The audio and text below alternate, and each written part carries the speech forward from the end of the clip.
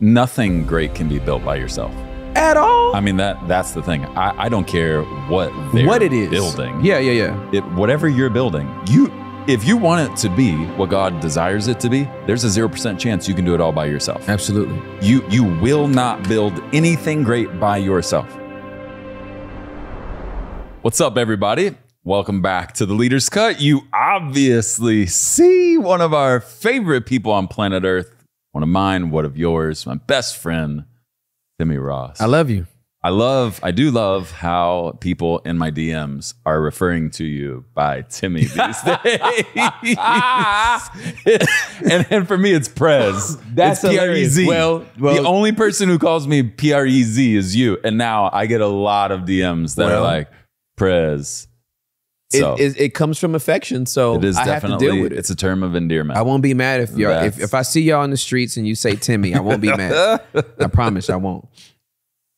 Well, we are going to have a fun discussion today, talking about something that we feel really strongly about for you. Every single one of you is building something. Mm-hmm.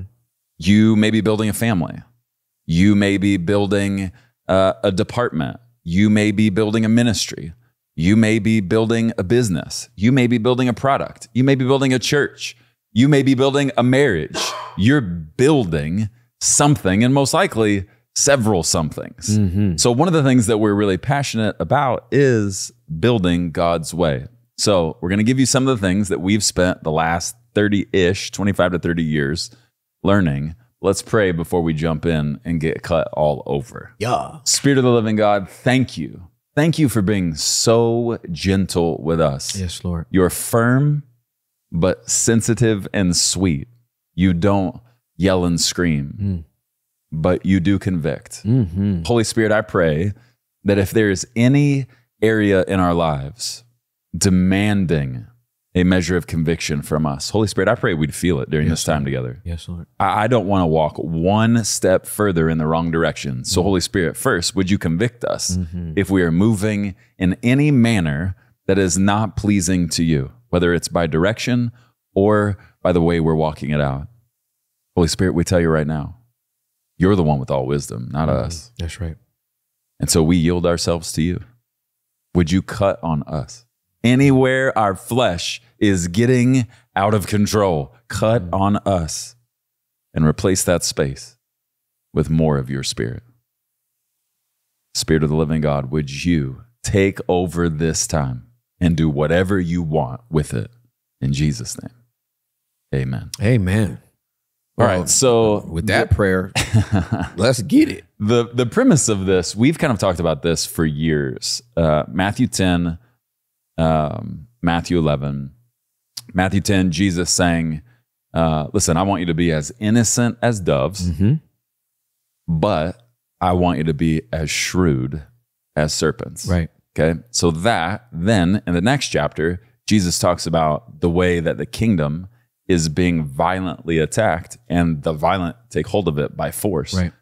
So we've kind of put those two passages together over the years to come to this place where we arrived, and we call it, we don't fight fair.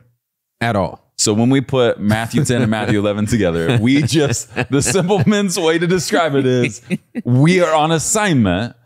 We don't wrestle against flesh and blood, but against powers and principalities in the unseen realm. Right. And the way we fight, we don't fight fair. At all. So from your vantage point, why don't you describe what that looks like?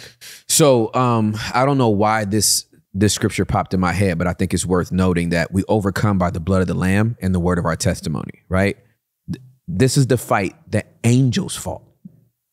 They didn't even fight fair. Yep. Right? They knew we can't go head up against this enemy without his blood. So they're setting precedent for us not fighting fair. And so what that looks like for every season of my life and your life is I am looking for opportunities and ways that I can literally not be fair in how I'm approaching fulfilling God's will in my life. Yep. Whether that's personally being humble, crucifying my flesh or setting aside something that I have a strong desire for, or if it's within a team or an organization saying, I'm getting somebody in here that's better than me, smarter than me, can preach better than me, can administrate better than me, and literally step back so that we can actually win the game, as opposed to being James Harden. Right. And I'm going to 33 dribbles later, step back three, while 4 other people have positioned and repositioned themselves and probably been open 3 or 4 times. I just want to break down my defender and score a point. So that's my heart, and that's the way I've approached every single season. Okay, so we have to disclose this, that the way we're wired, our bent is if we have to choose between winning the award and winning the title, we'll never win an award. We didn't go anti-award. We just went, awards don't matter to us. They don't. Championships do. Chips do. Absolutely correct. We Absolutely. want the chip. That's right. So as we step into this conversation, one of your favorite things and one of mine, we're not afraid to go after people who are better than us. And so why don't you talk about one of the ways I've watched you, and I'm watching you right now and what you're building. Mm-hmm. You don't fight fair because you are not afraid to go after people who are even more dominant than you in certain areas. So I got to give you the story that set this up, because there's a story, right? When I was a young adult pastor at the Potter's House, Potter's House culture was very all in, right? So I don't think I had a guest speaker like the first 24 to 30 months. Wow. Like I did every Friday. Wow. Yeah. So it was my first time taking a Friday off. And I was like, okay, I'm gonna take a Friday off. Somebody had given me a CD of a guy named Robert Madu. And so I listened to the CD. I'm like, this dude's dope. And so this weekend that I was off, I'm like, I'm gonna have him speak. So I'll never forget where I was, Prez. I was playing night golf with Juliet, like putt-putt.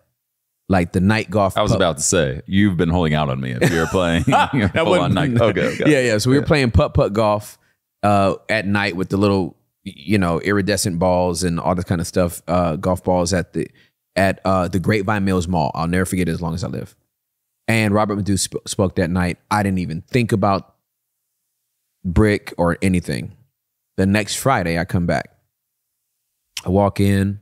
I'm walking down to the sanctuary, and this girl runs up to me and she goes, "Oh my God, PT, Robert Madu crushed.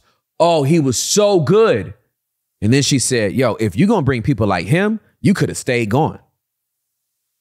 And bro, my heart shattered. Like I felt this feeling in my heart I had never felt before, ever in my life. And it lingered for like 3 days. And so every morning I woke up for 3 days, I just kept feeling this, like that thing stung me. And I don't like feeling this way. I'm like, Lord, I'm not jealous of Robert. I'm the one that chose him to come here. Like, what is the deal? And the Holy Spirit said to me, if people like Robert are a problem for you, I'll never bring anyone like Robert into your life again. But if you're okay with people like Robert being better than you and them praising him, even at the expense of you, I'll entrust you with people like Robert for the rest of your life. And from that day to this day, and I've told Robert this story, God used Robert Madu so great for me to pass the heart test. Wow. As to not be jealous, not have comparison, and not to compete. And from that day to this day, God has always trusted me with people like Robert Madu to be in relationship with, and I can join with them and do great things for the kingdom of God. Because at the end of the day, I just want to move the needle in advancing his kingdom. I don't need the credit. I don't need any individual awards. Nothing great can be built by yourself. At all. I mean, that's the thing. I don't care what it is building. Yeah. Whatever you're building, if you want it to be what God desires it to be, there's a 0% chance you can do it all by yourself. Absolutely. You will not build anything great by yourself. Noah didn't build the ark by himself. Didn't. Think about all of the people. Peter didn't build the ecclesia by himself. Paul didn't write the New Testament by himself. Didn't. Moses didn't build the people of God by himself. Timmy, nobody does anything great by themselves. That's right. Solomon didn't build the temple by himself. That's right. It takes a team of great That's absolutely people. correct.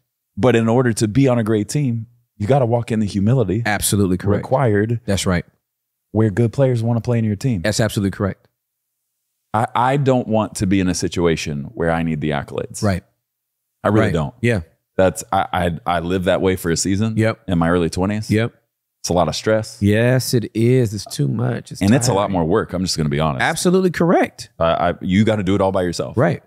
And too much. It's way too much. Yeah. But I also don't want to just be on any team. I want to be on a great team. Me too. So getting comfortable with gifted and anointed people is essential. That's right.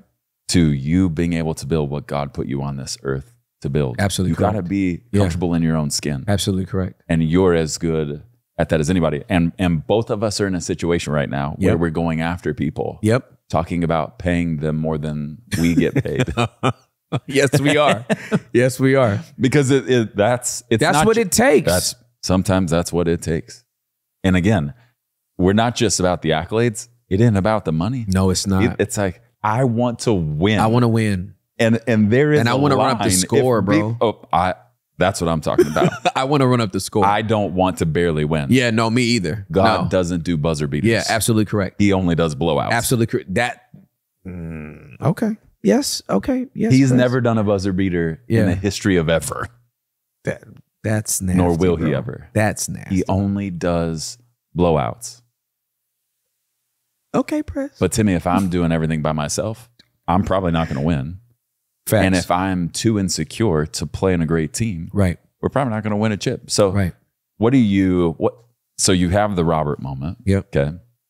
Then you come all the way to where you are today, where you're surrounded by uber talented people. Absolutely correct. Okay. Yep. Does it ever flare up? Nope. Okay. How have you kept it dead this whole time? My memory ain't short. And I say that a lot as it relates to a lot of different things. But when I tell you, Preston Morrison, my memory ain't short. That feeling I had with Robert Madu, I did not want to have that feeling again. I just didn't. Yeah. So that thing lingered for 3 days, and it was a sick feeling. I didn't like it, and I never experienced it before. I'm like, I'm not jealous of nobody. You know what I mean? I love what I do, and always, but God used that moment to be like, heart check. You get to choose. And let me tell you, Prez, there's countless people that have chosen to keep people on their team that will never surpass them. Yeah. That's how you get a pastor that can pastor a church for 60 years. Well, if you keep everyone else that can speak 4 levels before you, right, then you never have a threat of a successor. Right. You never even have to worry about, I think my season's coming to an end. The tide is shifting. He's won the heart of the people. They're listening to him more than they listen to me. The natural indications, if you've really discipled well, of when it's time to go to the next level are stripped away when you choose to keep anointed people at bay. And I just chose, no, I'm going to always have great people around me, and they may be my indication of when it's time for me to leave. Because if they grow to a certain level, it may be time for me to move out the way. God gave, as you know, because I shared this with you years ago, but God gave me a revelation of transition in my 20s. I felt like it was premature. I don't understand why he gave it to me. I'm like, give it to somebody older. They ain't gonna listen to me. And it was about how to transition out of leadership and how to transition out of ministry. And it was that Jesus was on the cross and he told his disciples, not on the cross, but he told his disciples, greater work shall you do because I'm going to leave, right? Then on the cross, he gives up the ghost. No man can take my life, I lay it down. Mm-hmm. So nobody took his life. He laid it down and then he gave up the ghost. Those are two different things, right? So, and then he breathed his last, right? So I knew that when it came time for transition, no one was going to be able to tell me when to leave. Outside of immorality and illegality, no one can tell me when to leave. No man can take my life, I lay it down. Outside of illegality and immorality, no man can take my life, I lay it down. But once I made that decision, I have to give up the post. In the same way he gave up the ghost, I have to give up the post. And here's what the Holy Spirit told me. He said, Tim, do you know what would have happened to the disciples if Jesus wouldn't have left? I said, of course I don't. Why would you even ask me that? Like, I don't ask me questions you know I don't know the answer to. He said, if Jesus wouldn't have departed and ascended, he would have trapped apostles in disciples' bodies. Because their next level of leadership could not come out till he got out of Dodge. Who wants to hear Peter preach if Jesus is standing there? Oh God. Press, how many lead pastors have become the arbitrators of when their successor is ready? He needs more time. You know, I'm still working with him on his sermon. No, if God's already spoken and said, this is the guy. You know what happened when God told Moses, your time is done, anoint Joshua. Well, give me another year with him. I want to make sure he's prepared. No, fam, come up on this mountain. And I hope you said bye to everybody because you're not coming back down. I'm going to bury you myself. I'll bury you myself. But I say when he's ready, not you. Jesus didn't just step back. That's what all the lead I'm going to step back and give him. He left. He got on a cloud and he ascended. We are quick to talk about the resurrection, but we don't even mess with ascension. I just think it's like, you know what? The whole virgin birth is too much for people and resurrection is too much for people. Let's not even talk about that cloud and that ascension. He got on a cloud and he ascended before Peter's trial sermon. 3,000 people get saved. Jesus is nowhere around. He leaves. Because if he's still there, who wants to hear Peter preach? You're an idiot. You're an idiot. I've never thought about that before. You're 1,000,000,000% right. No one. No one. If they're setting up shop in the same town, ain't nobody coming to listen to Peter. I promise you. But absent, they are forced to look for the next man up. Ooh. And I really believe that most of our unsuccessful attempts is because we won't get out of the way. Yeesh. So whether that's backing up and delegating authority to somebody else now. Okay, you planted the church and you had to counsel and you had to lead the prayer meeting and you had to. I understand that in the first 6 months. It's been 3 years. You still doing everything? You doing hospital visits and you doing prayer and well, they need to see me. I bet you they don't. I bet you they don't need you there. My final year as the lead pastor of Embassy City, I was there 6 months out of 12 in my final year. So God was already turning the hearts of the people before I was even gone. Right. So in order to be successful, you have to be willing to back up. It is Paul coming in, planning a church, and then going, you get over here. Yep. Timothy, go to Ephesus. Titus, go to Crete. God, I ain't gonna be there. Like, you can't be apostolic and be there. It's not gonna happen. So, anyway. Clinic. Jesus is the greatest leader who ever lived. Period. Point blank. There's no denying it. No denying it. He wasn't just a great teacher. He wasn't just the son of, he was the best leader Earth has ever known. Absolutely correct. His whole life is a cheat code. Absolutely correct. And it's a blueprint. And that brings us to the next thing that I think is important. If we're really going to try and build something, whatever it is, according to what God desires, we got to talk a lot about it. Yep. Cast vision. Ad nauseum. We gotta puke. Yep. Vision. Uh-huh. One of the things that I know you've said is Jesus was a master repeater. That's exactly what he was. One of my mentors says, if you don't repeat something so much that the people roll their eyes when they hear you say it, you haven't said it enough. Here's my cosign. When you start the sentence and they can finish it, that's when it becomes culture. Yep.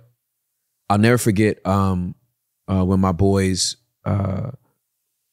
would be walking around and they go to the half bath, guest bath. And as they walk there, I would say, make sure the seat is up. Midstream, I would say, is the seat up? Yes, the seat is up. Oh, I forgot to put the seat up. I'm like, put the seat up. So every single time they went to the restroom, make sure the seat is up, make sure the seat is up, make sure the seat is up. You know when I knew they knew it? When they started walking to the bathroom and would say, I'm putting the seat up, or they would be peeing midstream and say, the seat is up. That's when it's culture. Right. Until then, you haven't said it enough. So upset the world, upset the world, upset the world. What is upset the world? We want to turn the world upside down with the message, love, and hope of Jesus Christ. Until you can finish this sentence, you don't know heard it enough. You haven't heard it enough. Nope. If you got to stop, if you got to pull it up on your phone, you haven't heard it enough. And so it must be repeated or it will be deleted. And I think too many times we as communicators, we get prideful in our communication. I can't believe I have to tell you guys this again. We're so used to talking that we actually think that we're understood. Speaking and being understood are two totally different things. Next, if you don't believe me, ask your spouse. How many times have you said something and thought you communicated I made it clear? Well, yep. No. and they let you know you have triggered me, or you just came at me sideways. I don't like the way you said that. And I'm like, I'm a genius communicator. Every time I go speak, I get introduced as an international communicator. I'm a master communicator. I'm a wonderful, everyone but you knows that. How are my employees not understanding what I say when I can go to Singapore and be readily understood? And that's their third language. No, that's pride. It's great. You drank your own Kool-Aid. You thought you were your bio. Your bio says something about you. It doesn't say it is you. So we have to be patient with our spouses, with our children, with our employees, with our vision. You must say it over and over.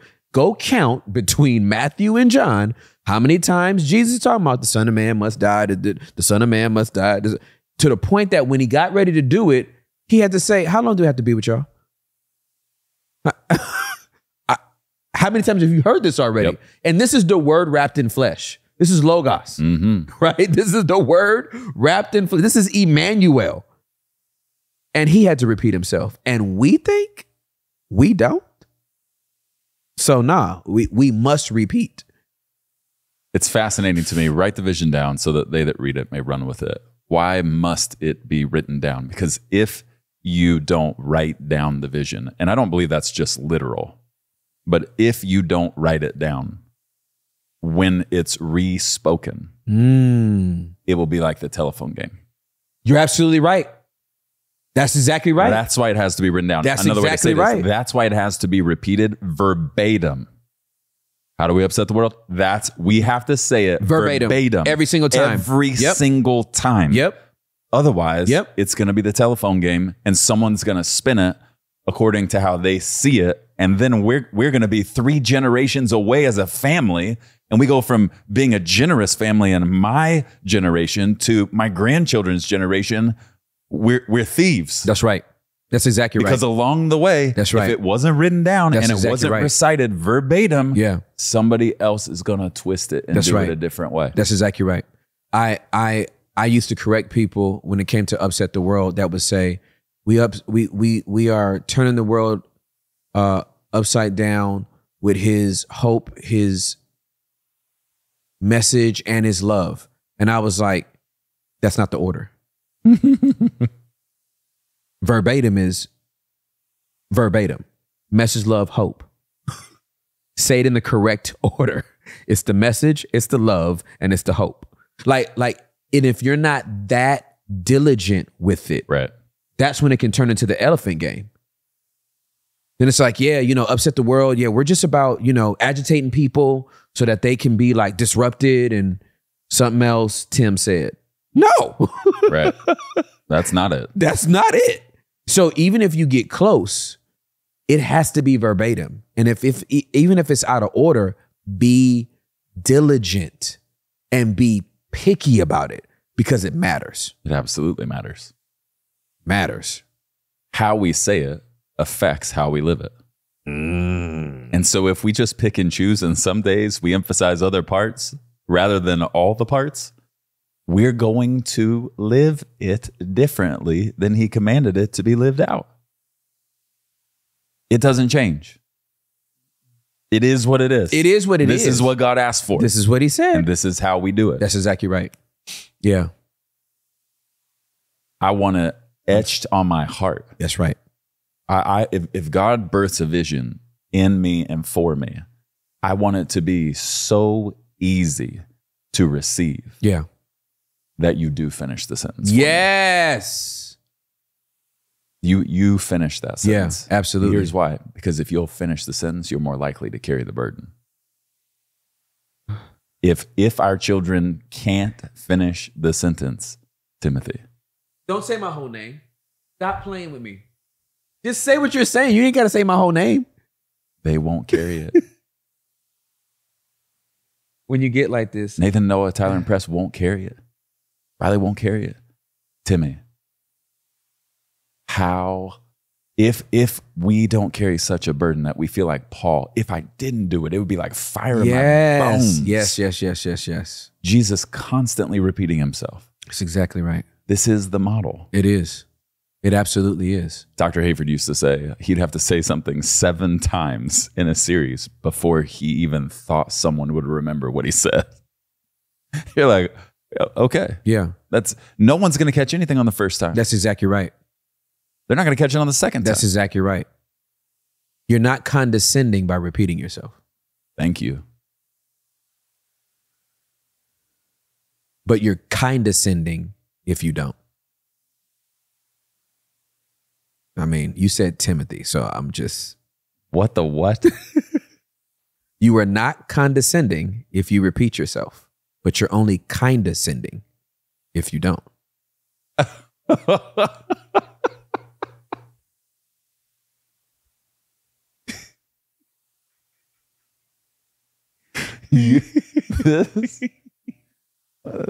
Okay.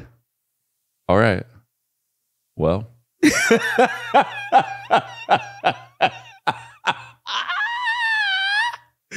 Oh my God. I love your face off. Oh my goodness. I love yours back. Oh goodness. What are some of the other things that we... Well, if we talk about the basement first, God was very, very clear that this was a place to hold space for people to give us the gift of their vulnerability. And so vulnerability has become the tagline, and we say it ad nauseum. Vulnerability is our superpower. Press B, get down here. We're dwellers. You cannot build community without having familiar idioms. Common language is culture. It's absolutely correct. Common language is how you build common unity. Mm-hmm. That's where we get communities from. Because why? We're saying the same thing. And so, Welcome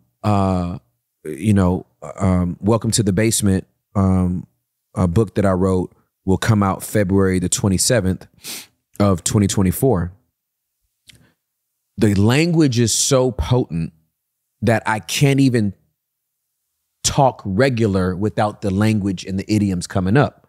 So I said, I want this to be a New York Times bestseller. And then I'm like, no, I don't.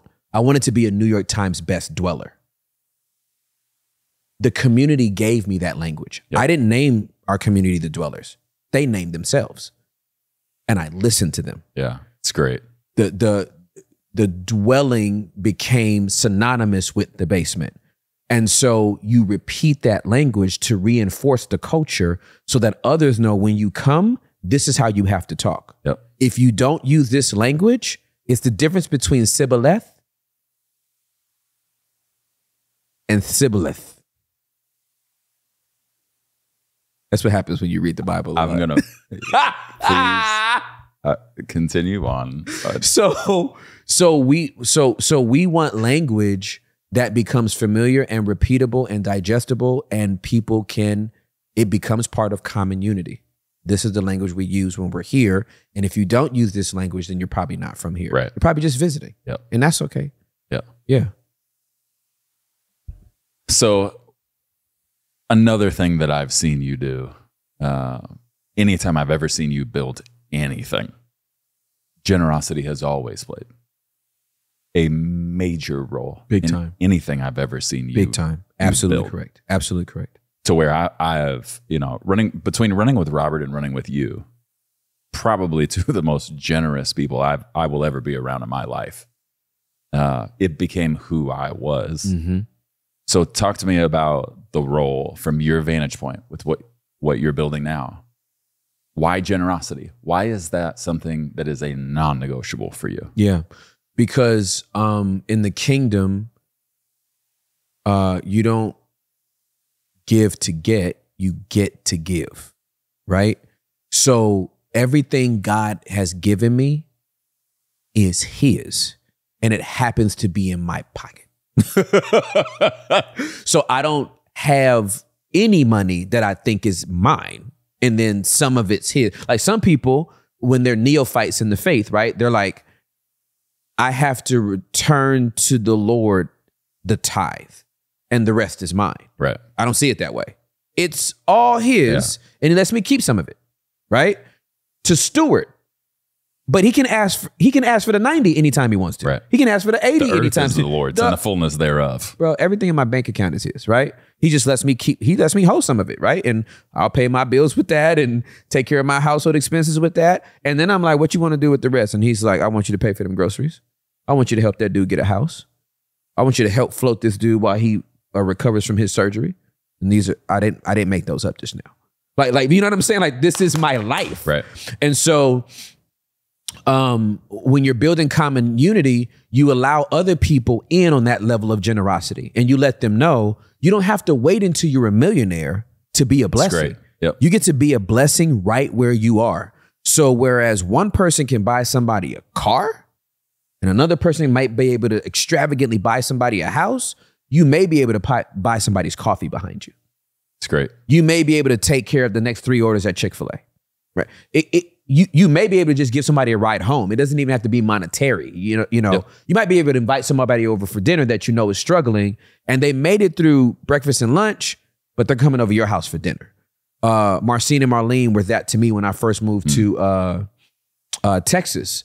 They had a thing called the King's Table at Potter's house after services on Wednesday nights. And I didn't have enough money for groceries to stretch all week. Well, I had enough money for groceries, but every time I went in that refrigerator, I realized payday is longer than what's in this. So I'm like, any meal I can get on somebody else's dime or generosity, I will do it. So Sundays I was with Marlene and Marcine, and then on Wednesdays, I think the fish plates were like $5. I didn't have it, so I would go up there and I'd be like. And they would be like, boy, get in line. We ain't going to turn you away. I hate catfish. I ate it. I ate it till I didn't have to no more. You know what I mean? Yeah. Like, because a full belly don't know the difference between filet mignon and a double-decker Facts. peanut butter and jelly sandwiches with some oatmeal. Full is right? full. Full is full, right? So generosity to me is just helping people understand. And we again, when you can teach it to somebody and they start doing it, it goes on autopilot because it is addicting, especially the reaction that you get when you give somebody generosity. Case in point, last week, Juliet is making vegan mac and cheese for the boys. This is Thanksgiving morning. And so I run out to Sprouts. I get the ingredients that she needs. The lady behind me has like prosciutto, maybe 2 bottles of wine and like some cheese. And I paid for my stuff and I mouthed to the clerk, pay for hers too. So they start scanning it and she goes, oh, no, that's my stuff. And I went, hey, I'm about to pay for that and you're going to have to deal with it. And she goes, oh my God, like, thank you. Immediately outstretched arms to give me a hug. Mm-hmm. And she goes, oh, it's so sweet. Like, I've just done like the full court press to get everything for Thanksgiving dinner. And like, this was kind of like the treat at the end that we wanted to have. And thank you so much. It just means so much that you would do that. But her response was like, I paid for her mortgage for the month. Right. That's how overwhelming generosity is. It doesn't take much. And when you when you introduce people to it and they start doing it, it gets addicting fast. And it is my like I now have to ask the Holy Spirit, are you like, do you want me to do this or is it just me? Because I just do it so automatically now that sometimes the Holy Spirit has to be like, hey, bro, just pay for your bread and go home. Like, this doesn't have to be this moment right now. But it's my lifestyle. Right. Yeah. Generosity is an act, not an amount. That's why it hit her the way that it did, because it's not about how much. Sure, sometimes the amount does have a greater impact. Yeah, for sure. But generosity, it's the act, to your point, it may be a coffee. It may be a ride. That's it doesn't have to be monetarily extravagant. Right. Because generosity with a pure heart is always extravagant. That's exactly right. No matter the amount. That's exactly right. But when we talk about building something and bringing in team, people want to be around a generous person. Facts. Because the statement generosity makes, every time you're generous in front of your team, okay? So say you guys are having a meeting at a cafe or at a restaurant. I don't know how many times I've seen you buy the meals of the people at the table next. Your team has seen it multiple times. A month. Absolutely. Everybody wants to be on the team of somebody who's generous because one of the statements generosity makes is, I'm not here for me. That's exactly right. That's exactly right. If I were here for me, I'd be a hoarder. But every time I give, when I give to you, I'm making a statement. Absolutely correct. You're valuable to me. Absolutely correct. But when I hold on to everything, the statement I'm making to everyone around me is, I'm more valuable to me than you are to me. All right. So I'm glad you went here. I had no idea you were going to go here this specifically. But this past summer, I was off for the whole month of July. And I went to Australia. I took the whole... It was insanity. I took my family and then I took my whole staff. Yes, you did. I brought them in. I brought my production staff in for 2 weeks and then they left. And then I brought my administrative staff in for 2 weeks. And they had never been to Australia before. So they got to just... We did not produce one. We didn't do the whole basement month off. Australia. They were paid. We were and then paid to be on vacation. And the vacation was paid for. Off. Yes. Double off. I'm aware. Triple off. Quadruple off, right? Yes. So I've never been in a position financially to ever do something like that. But I wanted to make a statement to their value. And generosity allows you to do this. And again, you can do this on any scale. Along with that, wherever if we ever have to fly to do production elsewhere, like I'm doing a show in Newark, New Jersey with Chris Broussard from FS1. My whole team flies with me first class. Because here's what I'm telling them by us all flying first class. You don't work for me. You work with me. This is literally how Jesus equals the playing field by giving them his authority and saying, go do what you've seen me do. I want you to know you're not just for me, you're with me. So you're going to be able to do the same thing I do. And when I leave, you'll do greater than I did. And so that's extravagant generosity. And when people are exposed to it, if they don't turn into that type of person, it's selfishness and amnesia on a level that is mind-boggling to me. The person that can receive that and turn around and be like, yeah, I'm the man and you're just for me, and I'm up here and you're down there. I'm in first class. Yeah, my production team is down there in 22 E, D, and F. Nah, fam, we're all in first class because you don't work for me, you work with me. And if you take that for granted, right, you'll work without me. Yeah. With someone else. If, again, coming back to culture, if they're not generous the way you're generous, how can two walk together unless they be in agreement? Absolutely agree. And so if you take for granted my generosity, that's right. It's not just a me thing. You're actually making the statement. If you take for granted my generosity, you're actually communicating you're not generous. That's absolutely correct. Because someone who's generous always notices the generosity of someone else. Absolutely correct. Every time. Every single time. Because we know how much generosity costs. That's right. We don't sit around counting and make a big no, but we know generosity is sacrificial. Yeah. But somebody who takes for granted the generosity of another typically doesn't sacrifice very much. Absolutely and is correct. rarely generous. Absolutely correct. Two very practical things about generosity that I think are great to remember if you want to build something where the people that run with you, whether it's your kids, whether it's your spouse, whether it's coworkers, two things to think about. One massive element of generosity is notice their need. One of the sweetest things you can do if you're wanting to be generous for someone is start by noticing their need. The second thing is help them pursue their passion. Yes. So the need thing, that's, okay, just watch. They have a need. That's right. Oh, they need help with the car. Right. They can't afford this. That's okay, right. Great. But also, it's not always hard times, quote unquote. That's right. So if there's not an overwhelming need, a fun thing to do is help them pursue one of their passions. Absolutely correct. Because when we're generous related to someone's passion, the statement we're saying is, here's how valuable you are to me. That's right. I see you. That's right. That's absolutely correct. I've said for years, lovers are learners. Yes, they are. And if I love you, the extent to which I love you is the extent to which I will go to study you. Absolutely correct.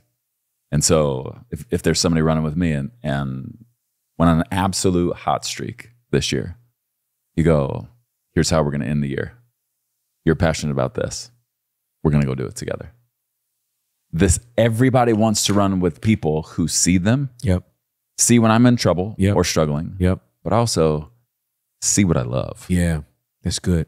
That's good. And generosity doesn't just give what we want to give. Right.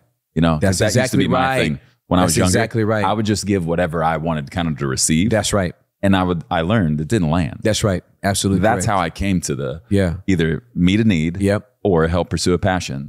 I learned that because I was given things I wanted and it never landed well. Yeah, it's good. That's really good. And they don't really see it as generosity if they don't want it. Right. That's very true. You know? Absolutely. Yeah. But everybody, if they have a need, wants the need to be met. And everybody, if they have a passion, wants to be able to pursue their passion a little bit more. Absolutely correct. When you think about other things that you have consistently used in your repertoire of not fighting fair, another something that I think about, and this is a different side of generosity, but you are a coal heaper.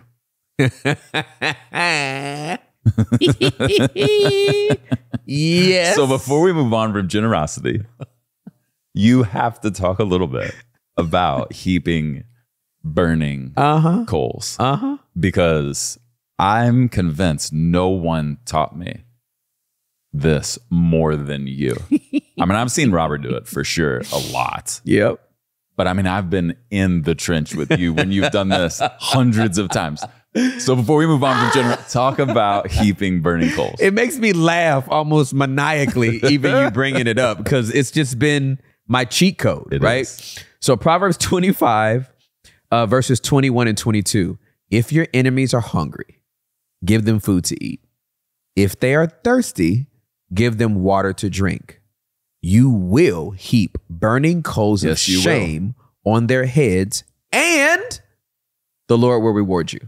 Buddy, that is tatted and underlined. You better believe it in that book, okay? Now, why do I laugh when you even bring this up? Because I remember being so deeply offended by a person that lied to me that I was angry and my flesh was enraged. And Tim before Christ, Timmy BC was ready and willing to let this individual know you mess with the wrong dude. Like I was just about to be like, let me show you how Inglewood handles such situations, right? And obviously the Holy Spirit was like, yeah, no, that's not happening. You got to die. And it was very difficult to do. I couldn't shake it.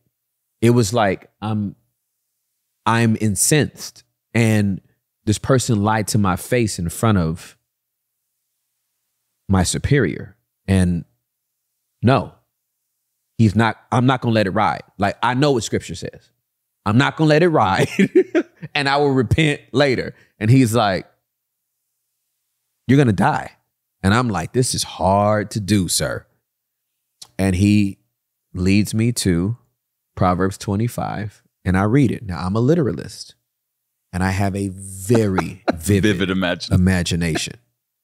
And so I read these two verses, Prez, and, you know, giving your enemies something to eat when they're hungry. Okay. Giving them something to drink when they're thirsty. Okay.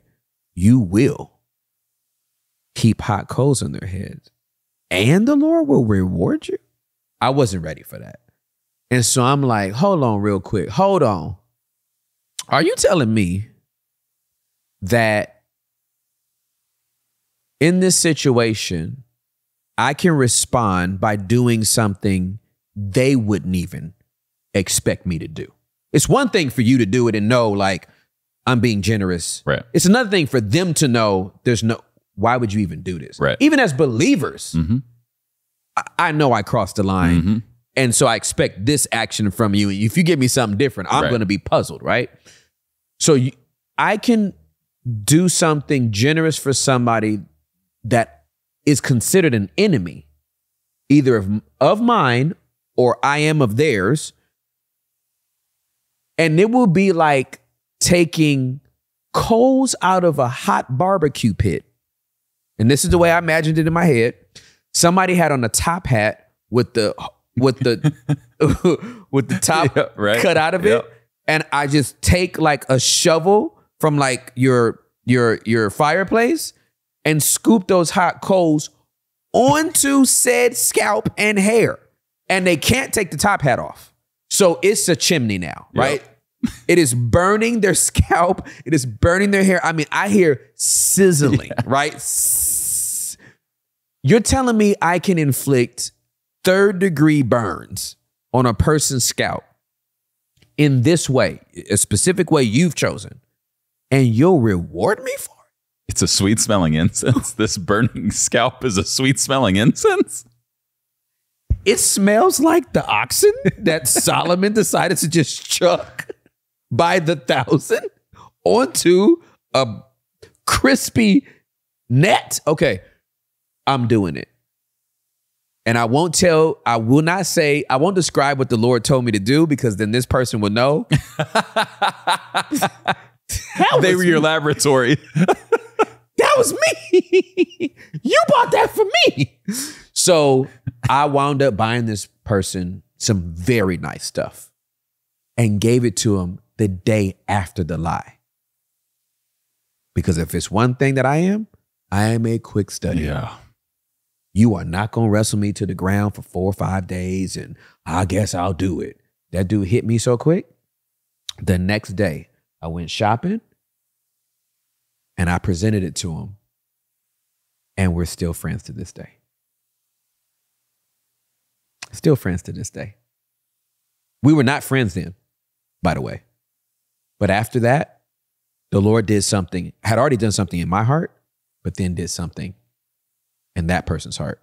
And we're still dear friends to this day. When you talk about it won't take you 4 days, I just heard the one-liner, the obedient are expedient. That's how quickly it moves. That's You don't wrestle with it. Okay, but can you not go fast? Yeah. Thanks. Yeah. Not be expedient. That's a full bar, fam. Like, just let me marinate on it, please, before you dip. Thank you. That's a measure of obedience that just says, okay, now. Okay, now. Now. Right now. Once the revelation hit you in your soul, it was, I'm not going to wait 4 months. Yeah. Because this person really makes me mad. Yeah. I'll apply it to the next go round. Yeah. I don't know. Yeah. I'll go buy it now. Yeah. I had a employee that I had to let go, and on the way out the door, not physically, but in action, he had such a poverty mindset that it was like he gathered everything he could on the way out the door and walked out. And I let him. I didn't ask him to bring anything back. I'm like, I love you. Take your goals. Take them with you. I'm not about to chase you down. But don't think it was a come up. Right. I live with my hands open. I'm not playing a tug of war. A laptop ain't gonna change nothing. If he gave me money for that one, he'll give me money for it. So I'd rather be defrauded than to go chase somebody down the street, to sue them, no. Just if my father indeed owns all the cattle 1,000 hills on all the hills, this is light work. Whatever I think I lost, I'm gonna get back. So I'm not gonna live my life white knuckling anything right. that God gives me or God gives me to give others, because there's no strings attached. Anything that has a string attached becomes a puppet. And I don't want to play the part of being a puppet master when I'm supposed to live with my hands open and allow the master to lead, guide, and direct whoever he will, whenever he wants.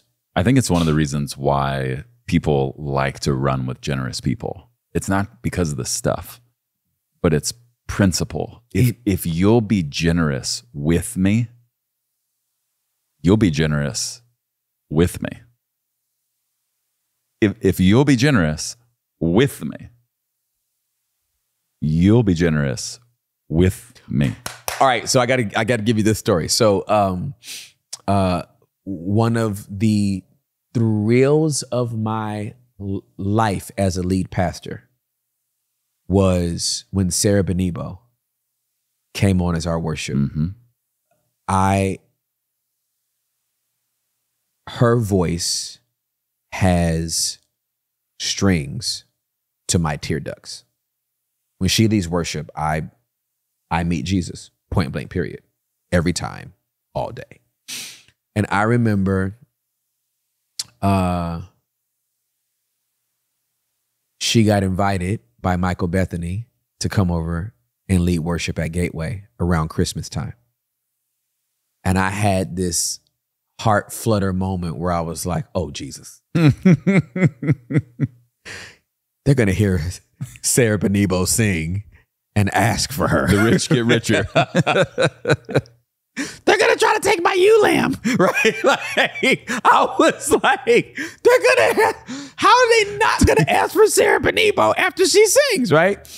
And I remember after I had that little flutter and had that thought, my next statement to the Lord was, and I will let them have her because she doesn't belong to me. She belongs to you.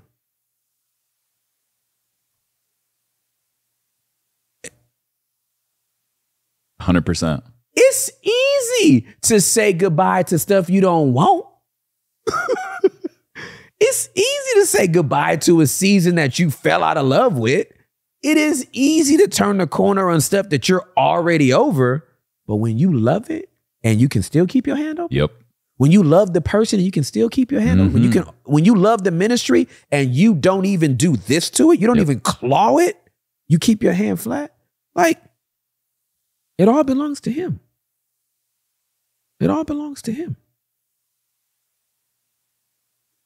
But it would be impossible for me not to bring up what I and we couldn't have built anything without, that we talk a lot about, and that's prayer. When I go back through all the different things, even Freedom Church. Do you remember? Oh my gosh! Yeah, like this. Oh yeah. Oh yeah. Do you remember how many times you went and prayer walked? Absolutely. That school. Yes, I do remember. I mean, I guarantee you, if we went back there is a track. Size 9s are imprinted. It doesn't matter what God's asked us to build. Prayer has always played an essential role correct in it. Absolutely. Because if it's worth doing, it's worth praying about. You better. And if it's not worth praying about, it's not worth being about. Absolutely correct. So when you think back through God asking you to build certain things and then experiencing breakthroughs in prayer in the early days, I'm not just talking about now, where for sure. you knew he was teaching us. Yeah. I'm teaching you now how important, how essential a role prayer is going to play and does play, not just in your life, but in this thing called your calling. Absolutely Everything correct. I ask you to build Absolutely must correct. be bathed in prayer. Facts. Before we started filming this, you were out there preaching. I was right in there. That's exactly right. Praying. That's right. He's gotten us to a place where this is just... It's our normal. This is what we do. It's what we do. That's correct. So let's talk just for a little bit about prayer. Yep. And whether we're building a family, whether we're building a business. Yep.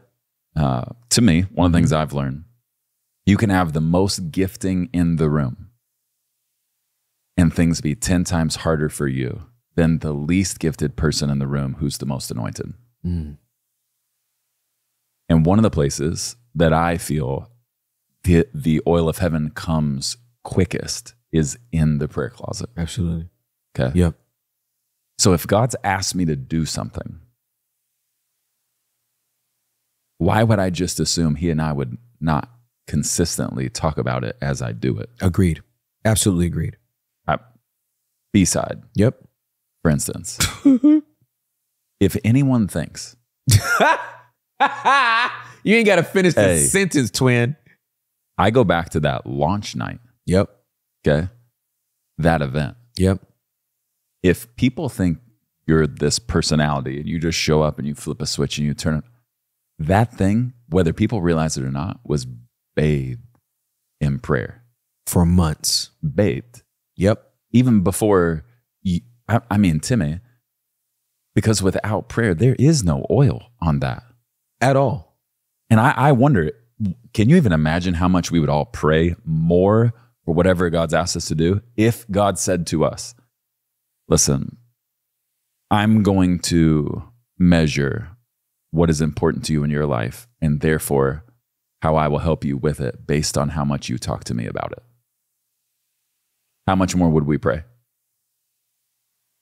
How much more would we not start our day before a big business presentation? That part. Without asking the God of the universe. Absolutely. Not the CEO, Yep. not my mentors, No. the God of the universe. Absolutely correct. Who can put words in a man or woman's mouth. Yep. Petitioning him. Yep. Anoint me, give me the words. Yep. If I don't pray about it, I have learned this about me. If I'm not praying about something, I'm pretty sure God didn't ask me to do it. Because anything he doesn't ask me to do, I can do without him. Absolutely correct. And the way I know I'm doing it without him is I don't talk to him about it. All right, so I wanna. You're giving me some pretty clear pictures, and I want to dispel this notion that all prayer has to look like this intimate time where you have a lot of bandwidth and a lot of free time to just, because as you were talking, I was visualizing my relationship with Juliet. I love Juliet a lot. I love our intimate times more than I love any other time, right? I love being intimate with my wife. But if that's the only time I communicate with my wife, I am missing a lot of information about where she is. It's great. And she is missing a lot of information. It's great. About where I am. So in between those very special, intimate moments, there are phone calls and text messages. That's right. And on her way to a Zoom call, I'm like, hey baby. So my intimate time with the Lord it's my favorite type of time with the Lord. But it's not your only type of time. Because if it was, I'm missing a lot of information. A lot of info that he wants to give me, and he's missing a lot. I'm missing out on giving him what's in my heart. So in the same way, we can go back and forth in a text message for 35 minutes with gifts and emojis and all this other stuff. Sometimes my day looks like that with the Lord. Yep. Where I'm hanging up one call it's great. And going, God, I have no idea what you're doing right now. Yep. But whatever that phone call just was, and however that's supposed to look, and whatever doors come from that, don't let me mess that up. In Jesus' name, amen. All right, I need to be on with Nelson now. We need to do a market meeting for Nelson. Okay, great. And what's after that? The exec team meeting? Father God, before I even get on this call with this exec team meeting, you know I don't know what I'm talking about. And we talking about investors and raising $5 million, and I don't even know how that's supposed to look. In Jesus' name, just make the crooked path straight. That's all I know. Hey, y'all. We good? Yeah. Lead us into what we talking about today. All right. It has to be constant. That's pray without ceasing. It's not be intimate without ceasing. No. I mean, listen, I'm all about the intimacy. We're all about the intimacy. I want it. Pray without. See, when you're with Jew in a public place, it's not like you can be. So it's just, hey, you go grab this, I'll go grab this. We're not going to be intimate everywhere all the time. Can't be. In order to check all the boxes, we got to check, cover all the ground we got to cover. It's going to be informational. Absolutely. Oftentimes. Absolutely. And there are times I'll be in very intimate times alone with the Lord. Then he'll start talking about something. I will actually leave my special space with the Lord, come out, grab my laptop. Yep. There's so much information. Exactly. I leave the intimate because he's moved from intimate to informational. Absolutely. And I just start banging out what I hear. Absolutely. I don't do that in there. Yeah, I come that's out exactly right. And that's in between calls, in between meetings, involving him. We have to. Because a lot of people see prayer as like, they only see it as a special moment that must be like carved out. Right. And they feel like if I miss that, I can't talk to him again until I get into bed with him. Right. What? Right. What are we talking about? No, because if it was Juliet, imagine in between every meeting, if you just shot her a text and said, just wrapped up, I just want you to know I love you. Booyah. After, hey, I'm going into this next meeting.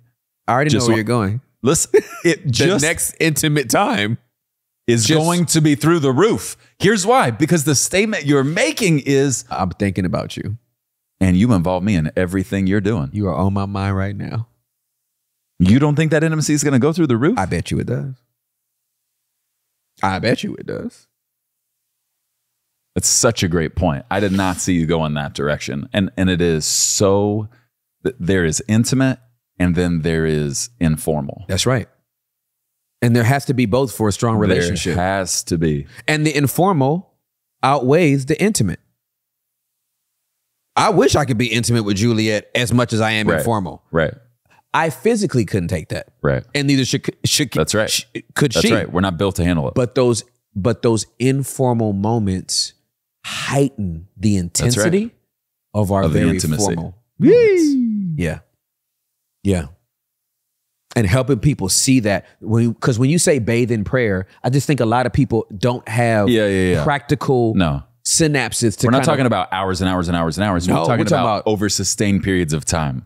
We're talking about B-side over and was over and months. That's right. How many text messages have you sent your twin brother? That's right. How many text messages do you send your best friend? Yep. How many text messages have you sent your spouse? How many text messages have you sent? Whatever, right? Like that's what they add up. They add up. I know how intimate we are based on the consistency of our communication. That's absolutely correct. Not based off of the intimacy of our communication. That's absolutely correct. You talk to Jew more than you talk to anyone. That's exactly right. I talk to Holly more than I talk to anyone. That's exactly right. That's exactly right. That's exactly Just right. involving him That's in right. everything we do. That's right. So whether it's if you're a stay-at-home parent and you just, before you wake the kids up, just a 3-4 sentence prayer. Yes. God, as I go in to wake up my children, Holy Spirit, I pray you would. It does not have to be a 12-minute prayer. He hears you. It's both and. He does hear and he responds. Yes, he does. And I'm just telling you, he loves to be involved in everything we do. That's why he went on record and said, talk to me without ceasing. Okay, now let me tie this prayer into heaping hot coals. Father, forgive them. Yay! For they know that what they do. He didn't intercede for them. He sent a text message. Ooh. While dying. In the middle of the murder, he is praying for those that despitefully have used him and mistreated him. That if you want to know, when do I start forgiving? As the offense is happening, that's where you get to. And you can insert a prayer right there. Imagine Jesus talking to his father when his father's not talking to him. Eli, Eli, lama sabachthani. My God, why have you forsaken me? Crickets. Cool, you're not responding to me? I'm still going to talk to you. Still send this text. If you make your relationship contingent on him responding. Oh! You know how many times Juliet has been so busy and missed 4 phone calls from me? And 3 text messages? And only to respond, babe, I'm so sorry.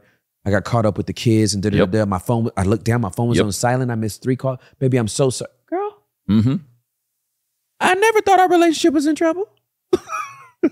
And notice, I still kept texting. I moved right along. I'm still going to keep sending you that text. I know you ain't dead, right? One of the questions we get asked a lot is, why is God silent? I just feel like God's not. What if there are times when God's silence is a test to see if we will respond with silence? Will you keep talking? Even if you feel like I'm not. Jesus, Lord, have mercy on my soul. Okay. That's nasty. Ooh, that's stinky. Sending a text in the middle of dying was pretty stinky. I mean, I'm just saying. Listen, if we're going to build something, I want to be like Noah. He didn't try and build his own thing. He petitioned the Lord. God gave him something. God told him exactly what he wanted built. He didn't do it by himself. And he never saw it. And he never saw it. Which means if you're building anything for God, it's based on what you heard and not what you 100%. saw. 100%. We walk by faith. Not by sight. Not by sight. And so that feeling should be normal. Absolutely but that's correct. why we have to lean on him, rely on him. That's right. Anything he created us to do, That's he right. wants to do with That's us. with us. Absolutely. And thank God, the Son of God went on record and said, hey, I do want you to have clean hands and a pure heart. I want you to be innocent as dove. But I also want you to know, you don't have to fight fair. At all. There's a serpent who is shrewd. Set a goal. Yes. I want you to be even more shrewd than he is. That's exactly right. That's exactly right. And so when we talk about generosity, we're not just going to be generous. Nope. We're going to be sacrificially generous. When we talk about prayer, we're not just going to give him 2 minutes. We're going to give him 8, 10, 12 2-minute segments, 1 minute segments, 30-minute segments at random times all throughout the day. That's right. 2-sentence text, 8-sentence text, 1-word text. We're going to involve him in everything we do. This is our key. If we are his children, Father's greatest desire is not just that we would be successful. It's that we would involve him. That our children would involve us in everything they do. Well, I'm just telling you, I hope that you got a couple of things out of this deal, because whatever God created you to build, it could take 40 years, or you can speed that thing up, get a little more shrewd.